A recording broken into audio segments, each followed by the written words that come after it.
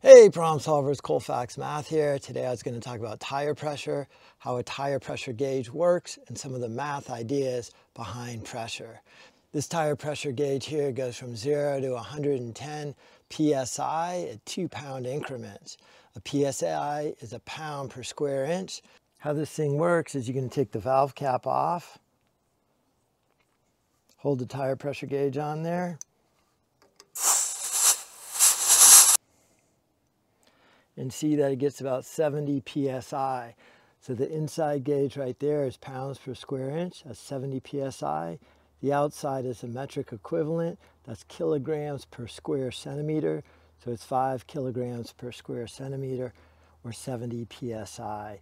You should always check your tire pressure gauge before any long trip. Good way to make sure you're running safely. All right, let's put the camera over my shoulder and talk about pressure a little bit. So pressure is equal to a force over an area.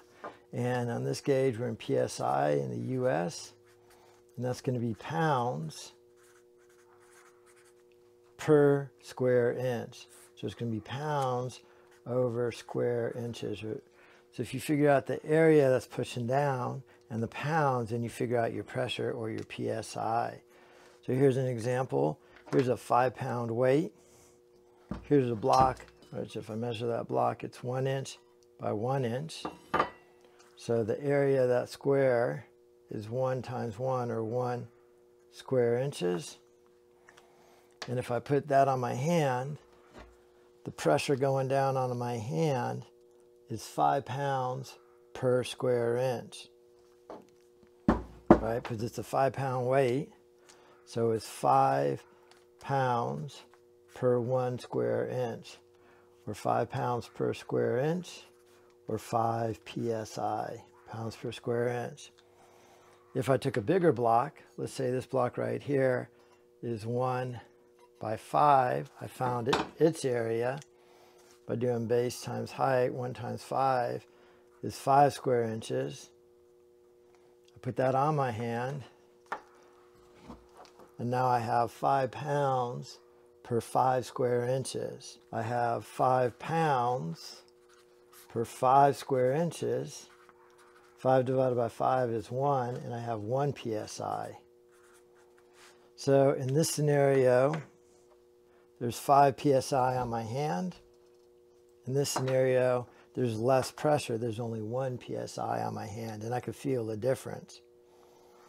So again, pounds or pressure is pounds over square inch. If I have a 5-pound weight and I go to a really small block like this, let's say this block is 1/2 by 1/2, it's even smaller than that. So now this block is 1/2 inch by 1/2 inch. Multiply across the top, across the bottom to get 1/4 square inches. So this is going to be 5 pounds per 1/4 square inches. The way I divide fractions is I multiply by the reciprocal. So 5 divided by 1/4 is the same as 5 times, flipping that over, 4 over 1, 20. So now I'm jumping up to 20 PSI. So if I put this little square down, and I put it down here, and I put this weight on it, the pressure now is 20 PSI. It's actually noticeably different pressure on my hand. It kind of hurts. Versus this was only 1 PSI.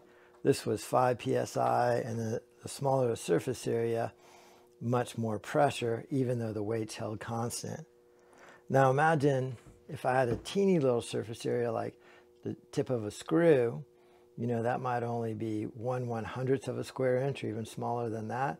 If I put that on my hand and put 5-pound weight on it, right? If that area was 1/100th of an inch and a 5-pound weight, 5 divided by 1/100th would be 500 PSI. Probably enough pressure to put that screw into my hand. So I'm certainly not going to try that. All right, well, so hopefully you learned something here. It's an overview on tire pressure, what pressure is, how you use it in a math class or in the shop. Pressure is equal to force over area. In the US, we do pounds per square inch. how much weight, force is getting pushed down over the area that it's going on to. Understanding pressure is really a big idea, from automotive to construction to plumbing to tanks, pumps. Compressed air is pretty much in every shop. I can't think of a shop that doesn't have compressed air in it, whether it's a metal shop or auto shop. Hope you enjoyed the video and it taught you something about pressure. If it did, go ahead and hit like. Please comment below if you work with pressure in the trades or if you work with pressure in your job or in school. I appreciate you watching, and if you're new to the channel, think about subscribing.